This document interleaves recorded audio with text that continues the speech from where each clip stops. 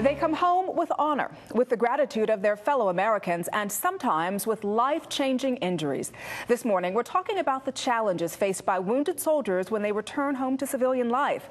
And we'll see how one group is on a mission to empower disabled veterans and their families. First, we begin with the story of an extraordinary Vietnam vet who is committed to helping a younger generation of veterans. My name is Jim Sursley, and I served in the United States Army as a Staff Sergeant E6 during the Vietnam conflict. I was in country over there from March of 1968 until my injury on January the 11th, 1969. I stepped on a landmine, estimated to be about 25 pounds of TNT, and it traumatically amputated both of my legs and my left arm. I don't remember the click or the actual event when I detonated the landmine. I do remember remaining conscious after I was blown up into the air and came back down on the ground. I laid there and remained conscious and carried on a conversation with our medic, Doc Warwick, before the dust-off helicopter came to get me. Jim spent nearly 11 months in the hospital and much longer learning new ways of accomplishing everyday tasks. It's like being born again at the age of 21. And I mean, how you get on and off the commode or take a shower or transfer from your wheelchair to a bed or wheelchair to a car, all those things are a brand new experience. And even though you do them many times over and over, you still don't adapt to that until you've probably been doing it for about a 2-year period of time. Jim went on to run a successful real estate business and raise a family. He's been with his wife, Jeannie, for 25 years. It was a strength, I think. Just something about him that I wanted to get to know him. So finally a friend of his said, go ask her out. She'll say, I'd never really noticed the wheelchair. It was a personality and an individual that I fell in love with, and that individual just happened to ride around, or his mode of transportation was a wheelchair. Now that he is retired, Jim enjoys playing with his 10 grandchildren. Probably the most amazing thing with the kids is when they were born into a situation where they find Grandpa in a wheelchair, it becomes just another toy for them to play with. They turn the rings on my chair, they climb up on the back of it, they crawl over the top of it. Jim also volunteers with Disabled American Veterans, an organization dedicated to helping injured vets and their families.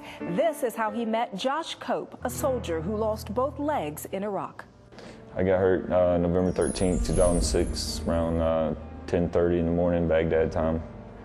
I was 5 minutes from the gate, hit an IED, it's an improvised explosive device, roadside bomb, and killed the gunner, killed the driver. And me, I lost both legs. I told them I was dying. They said, no, you're not. They put tourniquets on my leg, took me back to the aid station, and then got me on the helicopter. Then I was in green zone, getting surgery within an hour. They call it the golden hour. They get you within surgery within an hour, then they have a higher chance of saving your life.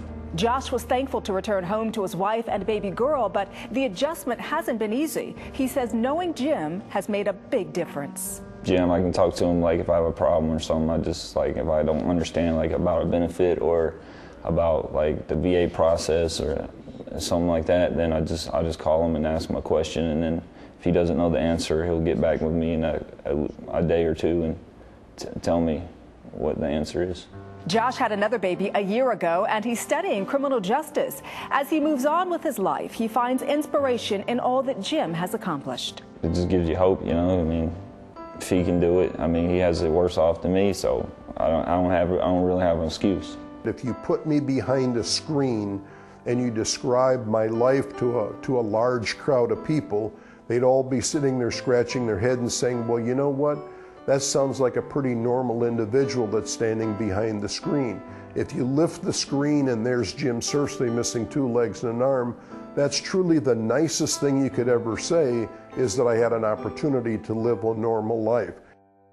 Unfortunately, though, some veterans' injuries are just so severe they will require long-term care, and that's a task that typically falls to family members. Army medic Alan Babin was serving in Iraq in 2003. He was shot in the abdomen while rushing to the aid of another wounded soldier. Alan lost 90% of his stomach, his spleen, part of his pancreas. survived on the hood of a gun truck for over 3.5 hours because they were unable to extract him from the battlefield because the firefight was so severe. During his recovery, Alan developed meningitis and suffered a stroke. His speech and ability to walk remain impaired. I was laid out in a bed for the first 7 months after I got back after I received my injury, and I haven't given up yet. Alan was not expected to survive, then was expected to be bedridden, and in the last 5 years, Alan has been doing adaptive skiing and snowmobiling and scuba diving and rock climbing. What Disabled American Veterans has done is allow us to understand and focus on Alan's abilities and not his disabilities. I would like just to be like a role model for other injured vets.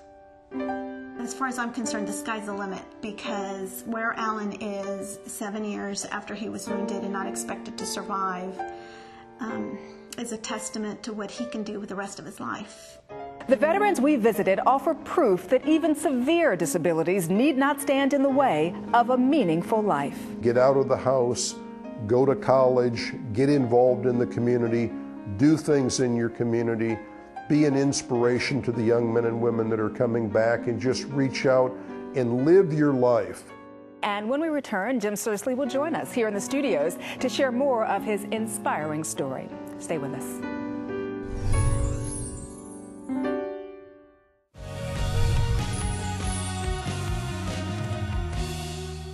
And welcome back, everybody. Vietnam veteran Jim Sursley is with us this morning in the studio to discuss his mission to improve the lives of disabled veterans. Good morning to you, Jim. Good morning, Danielle. Thanks for having us. And I'm glad you are here with us this morning to share your story and talk a little bit more about the DAV. What made you decide to get involved with Disabled American Veterans?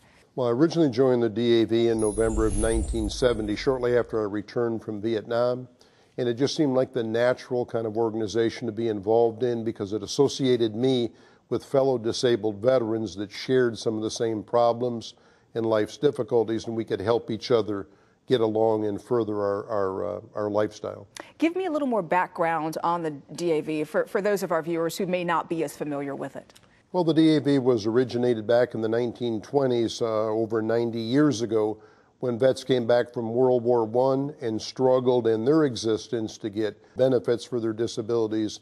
And that's kind of what took off then, was that original group. Putting that together is what's made it so much wonderful for us today. I understand there are more than 3 million disabled veterans here in the United States. When they do come home, what are some of the issues they deal with, Jim? What are their needs? Well, I think two of the major ones is how to file a claim with the VA healthcare system, how to obtain all the benefits they've earned in their military service, and then secondly, how they access the VA healthcare system, because that's something they're going to need for a long, long time. True. And you know what, the other thing that I think about is when these veterans come home, and you may have experienced this even in your own situation, they come home with their own disabilities, but they come home to families who may not really understand how to deal with it. Well, and some of the things, it may even be more difficult for the family and spouses to deal with it, because the veteran has got his association and his time that he spent in the hospital. He's learned some of those skills, but the family has to learn now, how do I deal with the changes that's happened to this son or daughter,